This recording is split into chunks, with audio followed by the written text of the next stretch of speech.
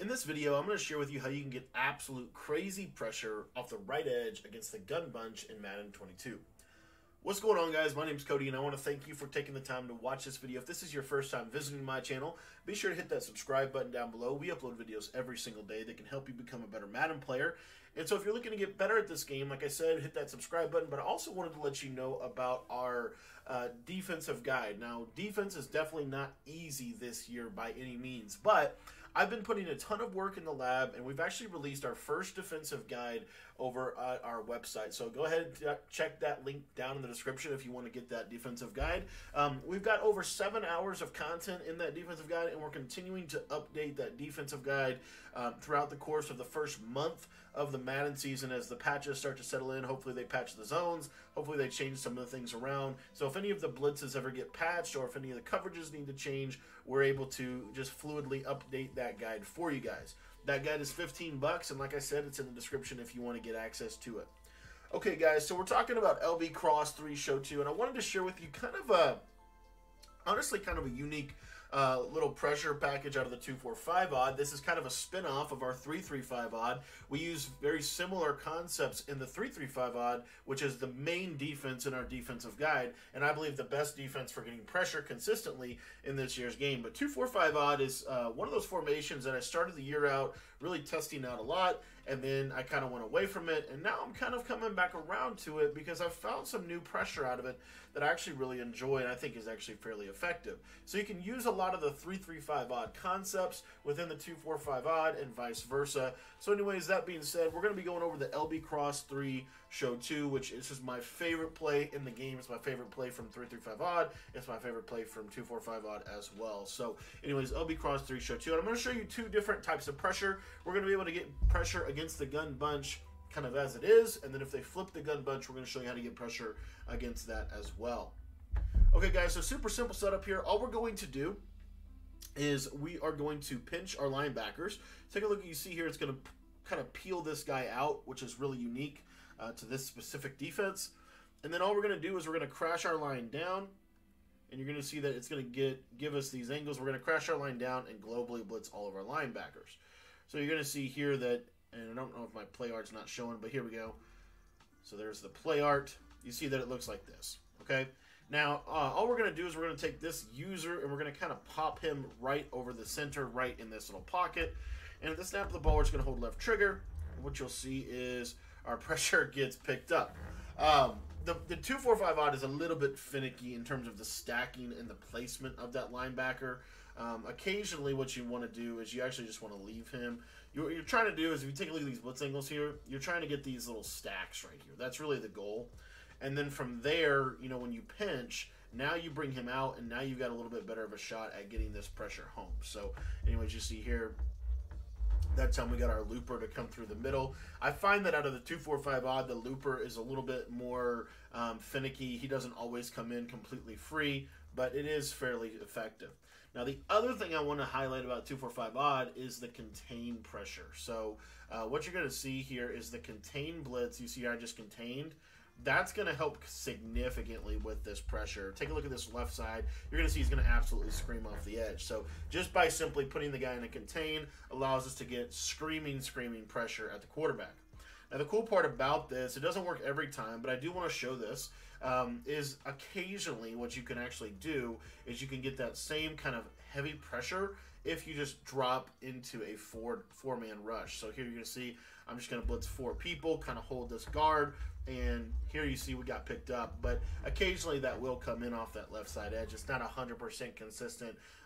At least if it is, I haven't quite figured out exactly how to make it 100% consistent yet. This is number one reason why I like the 245 a little bit more, or the 335 odd, because it is 100% consistent out of that defense. But anyways, let me show you one more time. So as you can see here, the contain rush is not 100% consistent, but the beauty of the contain rush is it comes in really fast, especially, and it is very consistent if you send 5. So if you send that loop guy, you know, you're going to get this pretty much every single time. So you see, here's your setup. You're going to send the looper right off the edge here, and I mean every single time. It's super fast pressure, like super fast, okay? And I really like how fast it comes in. Now, I want to show the same blitz, but I want to show it flipped, and it's actually better. I find that the 245 odd is actually a better blitz if the formation is flipped. So you see here that if I flip the gun bunch and we run it like this, you're going to see a little bit better pressure, in my opinion. All we're going to do is we're going to globally blitz the linebackers, and that's pretty much all you have to do with this one. That's literally it, and then you're just going to user this guy, and what you're going to see is your pressure is going to absolutely scream off the edge. Now, if you wanted to get it to come in kind of at that same pace as the left side pressure, just contain rush after you globally blitz. So you're going to see here, let me show you this real quick. All right, there's the contain right off that edge, as you can see, and then snap the ball, and look how fast that comes in. That's super, super fast heat. Like really, really, really, really fast heat. And the cool part about this one is it doesn't tie your user to anything necessarily specific. So, for example, if I wanted to take my user on this play and I wanted to kind of sit like right in here, then you certainly can do this. You'll see the pressure will still completely scream off that edge every single time. They'll completely ignore that pressure. Now, I do want to quickly point out, and this is one of the other reasons why 245 odd, in my opinion, is not as good yet as 325 odd is. If they block a running back on that side, I find that to be fairly consistent for picking up pressure. But as you can see here, you see how it picks it up. The running back doesn't exactly pick it up, but it just kind of changes the blocking targeting, and they're able to pick up that edge heat with that blocked running back. So that's just something that you have to be aware of with this blitz. I find, like I said, that it's not 100% consistent, especially in the event that they block a running back. Okay, but I do like the placement, I do like the positioning, and I also think that the loop pressure is actually kind of unique. One other little pro tip with this defense is once you globally blitz the linebackers, you can actually show blitz and spread and then pinch your linebackers. You're going to see that it's going to bring these guys into the gaps just like this right here. This can be a fun way to create some pressure as well. Maybe create a little bit more pressure off the edge there. But all in all, in my opinion, the best way to do it is actually just to keep these linebackers where they're at within this specific defense. Just because of the way the blocking works out of this, you're going to get better pressure if you just kind of keep them consistent. And I think that the contained pressure is actually a little bit better out of this specific package. So again, you're just contain rushing after you crash your line down and blitz your linebackers, and you'll see here we're going to get that. See how fast that is? I get super fast pressure. The one issue I run into with it is, like I said, if they block a running back, you can run this, and you'll see that it's really simple to set up. You don't have to move anybody. You don't really have to do anything. But if they block a running back, I just want you to know that there's a good chance you're going to get picked up. I mean, here you'll see. I mean, it's just a simple blocking of the running back, and they're able to pick that up. So, that's just kind of the one drawback to the blitz. Obviously, they're blocking 6, right? They're blocking 6. You're sitting 5, so sure. I mean, they should be able to pick it up. You're only sitting 5 people at this quarterback, 5-on-5 pressure, so it's not bad pressure at all.